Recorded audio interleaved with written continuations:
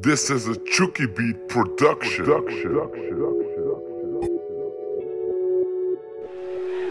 Tonight, we are going to witness the most anticipated match in the history of professional wrestling. What? Do me a favor, please. Get out of here. Get out of here, man. Shit, I'm saying. Hey, what is up everyone, and welcome back to another Carib Fusion video.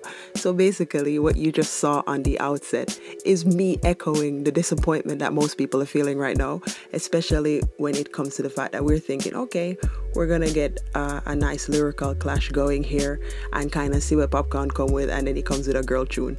The song itself is actually really good, to be honest, and it's not a diss for Alkaline.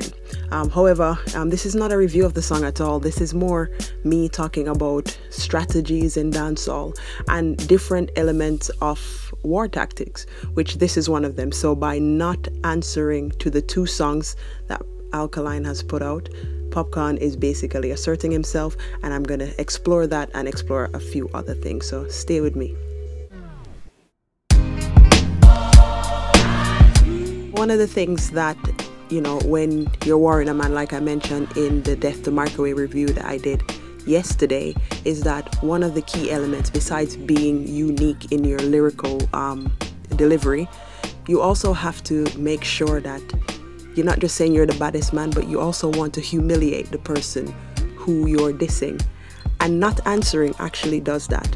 Now, if you think about it, Alkaline has systematically not answered a lot of other people who, you know, there's probably about 10 diss tracks out right now, you know, for Alkaline, which he hasn't responded to, and the most prominent one is Tommy Lee. And people are saying, well, you know, how come you don't answer, you know, you're answering Popcaan but you're not answering Tommy Lee?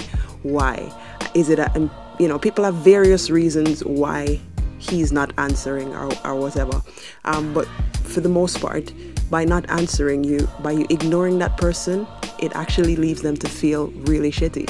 So is Popcaan doing the same thing back to him? And I was having this conversation with someone in the comment section previously.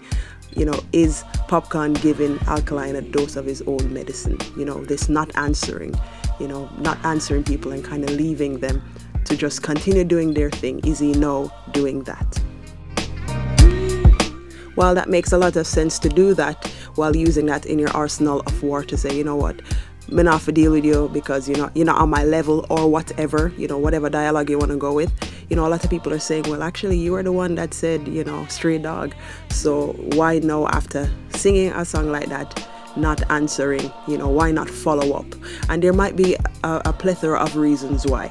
A lot of people are saying, you know, Popcaan run away from the war, but I think this is actually uniquely strategic, and here is why.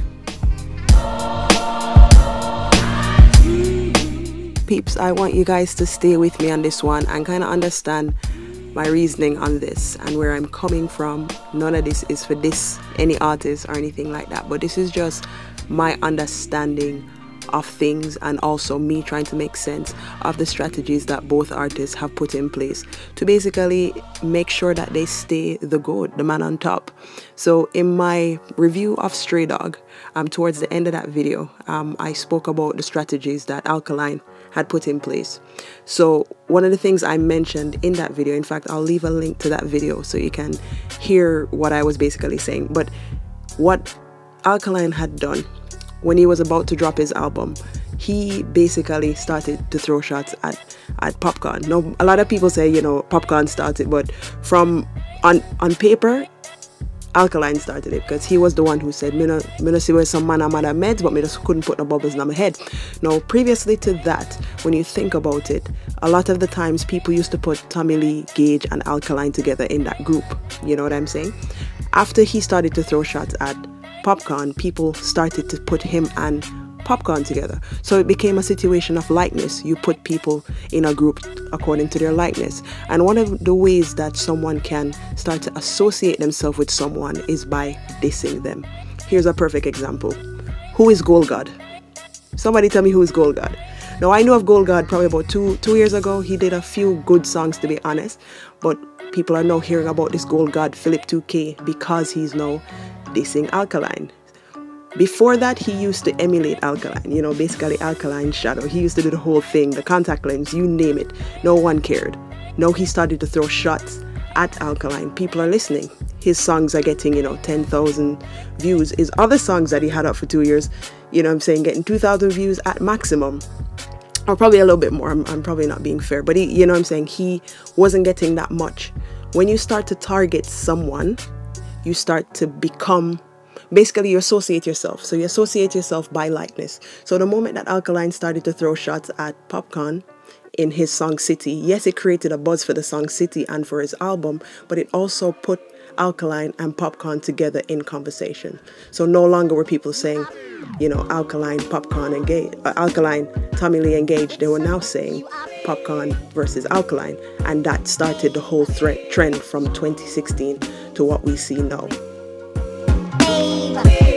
To me, that is why the song Stray Dog, or Popcaan making the song Stray Dog, made sense in the fact that he's saying that you're straying, you're around us, we don't want you around us, you know, where did you come from?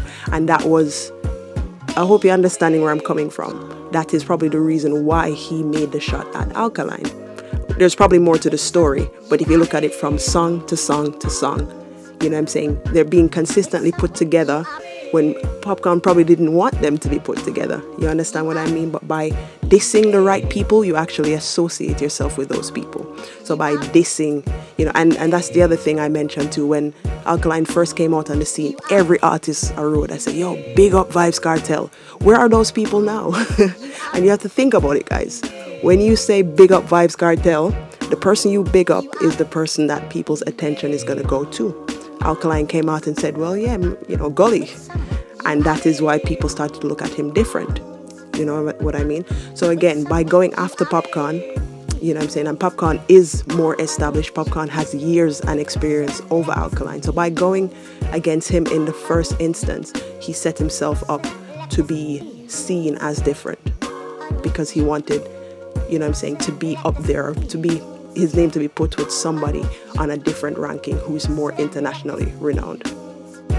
I'm hoping what I'm saying is making sense. You know what I'm saying? Dissing the right person puts you in their category.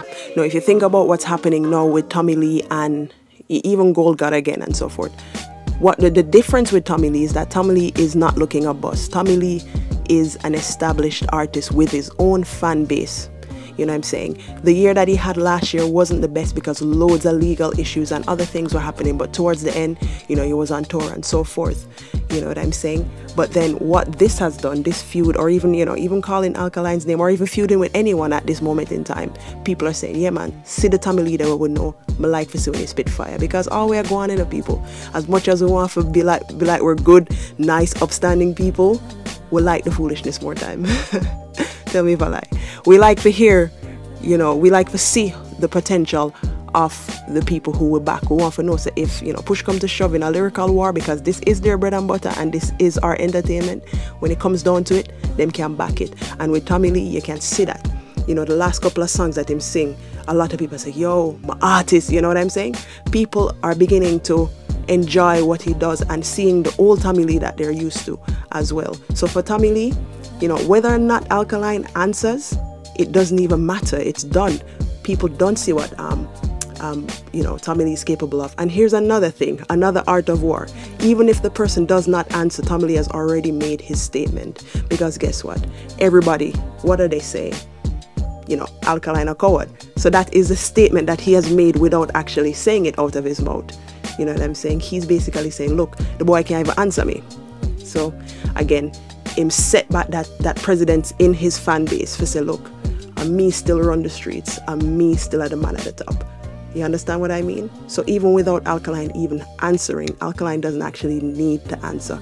Tommy Lee make him point already and him re-establish himself in certain ways. You know what I'm saying? Because yes, he's been doing his thing internationally, but everybody knows that at Jamaica it counts, you know, for have that recognition, the street cred, as it were. So if you go back down now to what Popcaan's doing now, he has literally threw a spanner into the works. You know, a lot of people say, yo, Popcaan, what go on with it? What did this song there? This is a classic strategic line. He's basically showing you, one, you can't push me and tell me what to do. You can't calm me down. You know, you can't give me a time scale and say, answer song, you know what I'm saying? He's unruly after all. So that's another thing, you know what I'm saying? If somebody calls you out in war, do you have to? The answer is no. So, you know, Popcaan is basically throw a spanner in the works. The light is now firm, you know, fixedly firmed? Is that a word? No, that's not a word. It's for the light is on Popcaan. People want to know him I do. You know what I'm saying? So again, he's gotten the spotlight, and that's all a part of it. Everybody in the music industry, whether or not they want to tell you that face to face, having people look at you, having people talk about you, having people being interested in what you're going to do next is the most important thing. And that is why most people, not just dancehall, but for the sake of this channel, dancehall, stir up controversy to then, you know, go back into your shell, to then come out with something new, is keeping us on edge, the listeners, the buyers of the music, the consumers, I guess.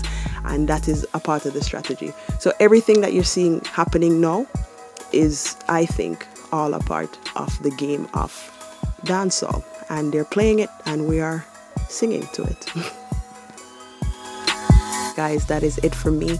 If you liked the video, just give it a thumbs up for me. If you didn't like the video, then also let me know in the comment section down below if there's something you thought that I missed, or if there's something I could have added, then please hit me up in the comment section. Also, in the meantime, if you like to, you can follow me on Instagram at CaribFusionTV. Alright then guys, later. Peace.